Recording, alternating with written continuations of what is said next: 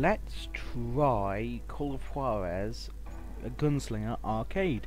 So I'm going to play the arcade mode of the game a bit on the one level that I'm actually decently good at, Lincoln County, and we'll see how it goes. So yeah, just something for me to talk to you about and play a bit. Actually, this is probably one of the better arcade type titles of 2013. It was pretty cheap, especially on Steam, and it gave you a pretty well told story within, you know, a decent amount of missions that last a decent amount of time. And then you got this arcade mode with its leaderboards and stuff, so you get quite a lot for your money here. But guess what? It isn't a review, so let's go into it.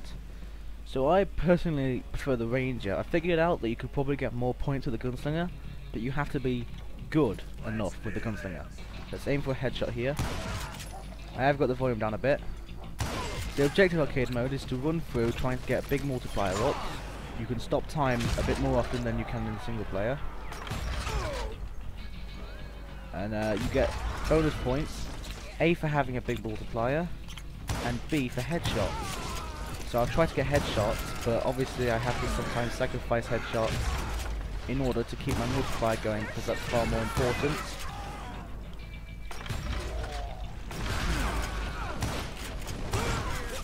So you have to, if you want to get like the best possible score, you have to ignore things like explosive barrels, which your brain will tell you to use.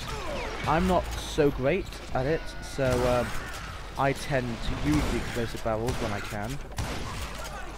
There you go, you arseholes. Yes, they don't seem to be very smart, considering they could all just gang up on you.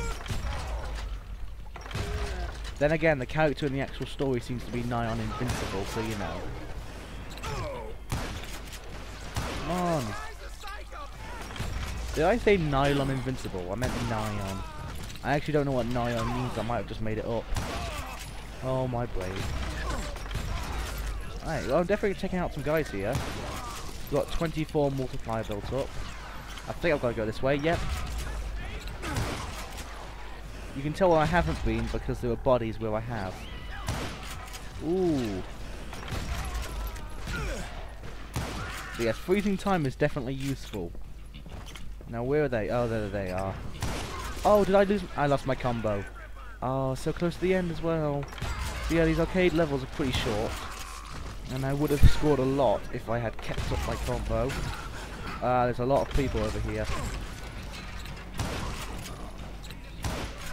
Well, there's not a lot anymore. Come on, you arsehole. You can also run out of ammo as well, which is not so great, because then you have to switch to lesser weapons. Alright, so I think I did decently there. I got 54,000 points plus any bonuses I might have incurred. So you can see my best, which is significantly better than this. Oh dear. Okay. Should we try again, or should we go on to? Let's go on to another one. Let's go and try another arcade level. Maybe one I haven't done. I haven't done Gold Rush, so let's do that. Oh wait, I did try Gold Rush once, and I died once, so I quit. Because, you know, I'm a wuss.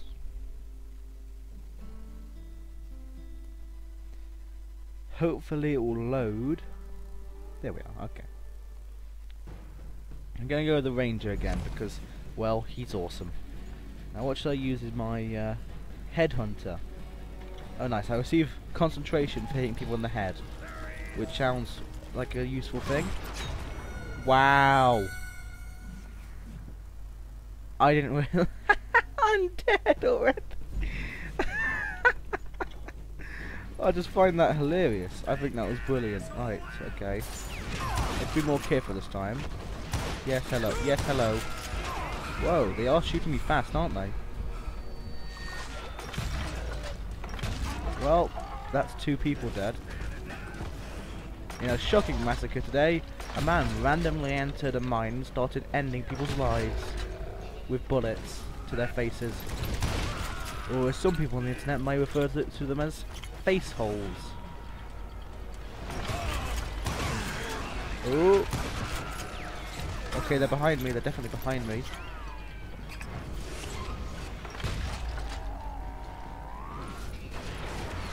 Hello, arsehole. I lost my multiplier, but I honestly didn't think it was gonna get very high anyway. Oh dear, okay. Let's wait for my regenning health to regen. And now let's go! Hurrah! Shoot him in the balls. I did shoot him in the balls. Okay, bam! And we don't seem to be able to go through here. Now we can.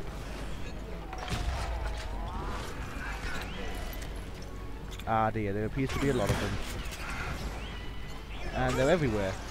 But I can't shoot them because I cannot barely see them. Well, there's one gone. Well, there are sort of less of them.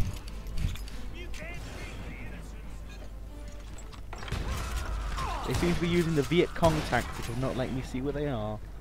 Dear me. Ah! Ooh, stuff. Ammo. And things. So, where do I go? Back down here?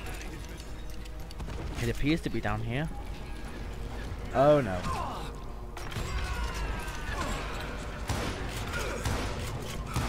Get them back. Not like that. And jump. Okay, that worked. Oh shit. Oh shit. Maybe it might have been better not to blow up the entire room, but that's sort of my initial thought was, screw him. You know, if I die in the process, at least I lived. If I die, at least I lived. Oh, he's already dead. Okay. Whoa! You in the face. You in the face. You in the stomach. And you gonna kill me. Not. Okay, that went well. Aha. Well, I haven't died yet, so that's pretty good. And I slid, but I've still got my multiplier, so, oh yes, hello. One of the best bits about this game is its natural flow. Even though you can sort of wander off in the wrong direction, you don't, because the game's very good at directing you to where you should go. It does fail a couple of times, but that's in the story, not in the arcade bits. Bam! Nice. Ooh! And blow you up. I should be using more explosives. They seem to go well when I do use it. Whoa! Well, that was surprisingly livable.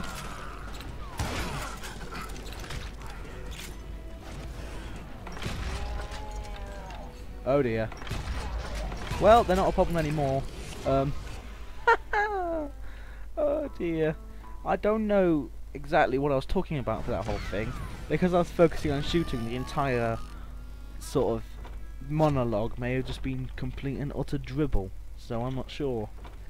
But yes, I killed 63 dudes with 19 as my best combo. So yes. So the arcade mode is quite good in the game. Don't know if it helps you decide whether you want to buy the game, but all these different levels can be done in arcade mode, and there's a good story with some fast-paced combat in as well. So yes, see you guys later.